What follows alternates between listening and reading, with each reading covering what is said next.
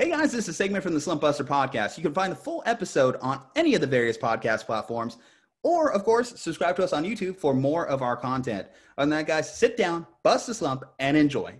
The Big Ten is officially throwing their hat into the ring for college football teams that will be competing, going back to their original decision to suspend the football season temporarily. How are you feeling about that decision, Fago? Are you happy? Are you okay with it? Are you a little worried? Overall, I think that it's going to be like a big mistake, to be honest, because like right now, we still haven't got the COVID-19 contained just yet. And people are still testing positive left and right. And so now you're bringing Big Ten football right back in the midst of going on to another second phase of the COVID-19, because they said we got two different phases. We haven't got past the first phase yet. And we're going into, fall/winter time where it's supposed to be more severe. So it's supposed to be another second strand. Dr. Fauci had actually stated that not too long ago. But as far as being a sports fan, I like the idea, but I personally think that they're going to actually have fans there, and that's going to cause a lot of uncertainty because it's like they want fans there, of course. That's how they get their revenue. But also at the same time, how can we, contain this virus if fans is going to be in them stands? No, that's a reasonable concern. And coming from someone that was literally at a college football game this past weekend as UT returned, Big 12 play is back as well. I can say, at least being in that stadium, I felt the social distancing was actually really well done by the fans as far as the regulations that we know of to this point. I was at least 3 to 4 bleachers away from the nearest fan in attendance. My roommate and I, we went, and sure enough, it was fine while we were in the stands. And then when you talk about the athletes, of course, they're separated from everyone on the field. And from my understanding of a lot of the protocols, these guys are getting rapid testing. So pretty much they'll get their results that same day. Mm-hmm. Now, if you're telling me that they're getting their results that same day and we're seeing negative tests, then I have a hard time making the case for them not to be able to do it. My only concern is, again, like you mentioned, outliers, fans in attendance, potentially bringing it into the stadium. But my only thing on that one is just like, if they're not getting close to the athletes, is it really that much of a concern based off how the virus has been known to spread? Mm-hmm. I agree with you, but it's crazy because you see everybody with social distancing at the Chiefs game, but somehow somebody had tested positive. And it's like, how does that even happen? And so basically the people that was around them, they have to actually quarantine for 2 weeks now. That just came out today. Yeah, I'm sure there's going to be positive tests. I understand that that's going to happen. I think when we look at the other sports examples that we have to this point, I think we've come too far to do an NBA bubble. And then when it comes to MLB, so MLB did have that rough week where it seemed like, oh boy, here we go. The Marlins tested positive, the Cardinals tested positive. But after that point, it seemed like we were relatively good. There was a situation for my San Francisco Giants where we had a player test positive, had to postpone a couple more games. But it seems as though they know, like you mentioned, they make their money here with the fans in attendance. They make their money by having games. So they're going to equally put as much amount of money as it takes to test every athlete and ensure that the season goes on unfazed. Now let's talk about just the playing aspect of the Big Ten being back. Obviously, you have a couple of the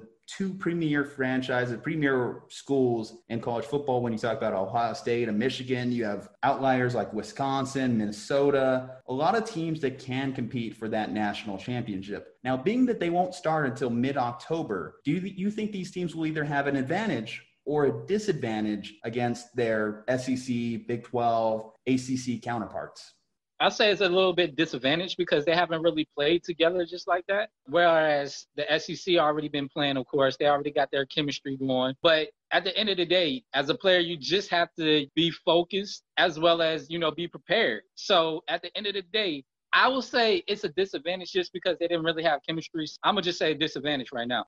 I'm happy for these athletes. Justin Fields, was leading hard on the We Want to Play movement. So I'm happy that he finally gets his opportunity to play. Whether this is going to be his opportunity to potentially jump Trevor Lawrence, pretty sure we're all in unison agreement that Trevor Lawrence will be that undisputed number 1. But a lot can happen, certainly, especially with these games now getting played. What about the Pac-12, the last of that Power 5? Do you think we'll potentially hear some news from them about them wanting to get started? Obviously, I know you have a lot of schools in California, which California is a little bit more restricted now at this time. A lot of, in general, the Pacific Northwest, from my understanding, too, is a little bit more on lockdown than the rest of the country.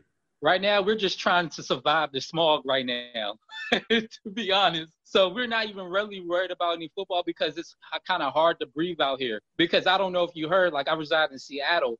We have so much smog out here where, they're already telling people that it's a safety protocol just to stay in the house right now. And it's so hard to breathe outside. Maybe in like the next 3 weeks, that will probably come into play talking about, hey, let's get, football back up and going. But we're just trying to be safe and trying to somehow to survive the smog.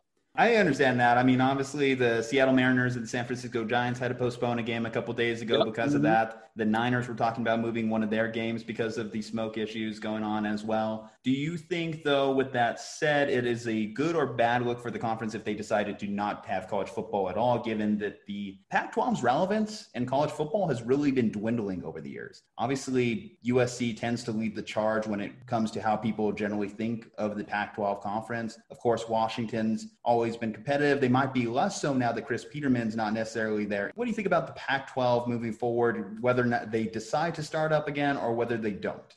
Like right now, and this is just my personal opinion, I love sports and we are in sports media, but also at the same time, you have to worry about people's safeties. Like again, as I told you off the air, we've been stuck on phase 2 for a very long time. We have to get this kind of contained. Like all sports, I understand that, people want their football back and different things of that nature, but at the same time, I'm trying to travel a little bit more. We can't travel if there's fans and football when there's a virus still out there that's still killing people. No, that's true. And it's a unique year. I think a lot of adjustments have had to be made, a lot of concessions. We've had to relegate 100 plus MLB games. We've had to lose out on traditional start times. I think people are starting to try and find normalcy at this point. But like you mentioned, there's a lot of challenges each and every day that we just keep getting presented. If it's not COVID-19, it's just fires everywhere. Just the whole world's on fire. It just is what it is. Yeah, from protesting to smog to fire, tornadoes, and it seems like the world's about to end. That is why I always appreciate and look forward to just having sports on TV. Just that ability to escape.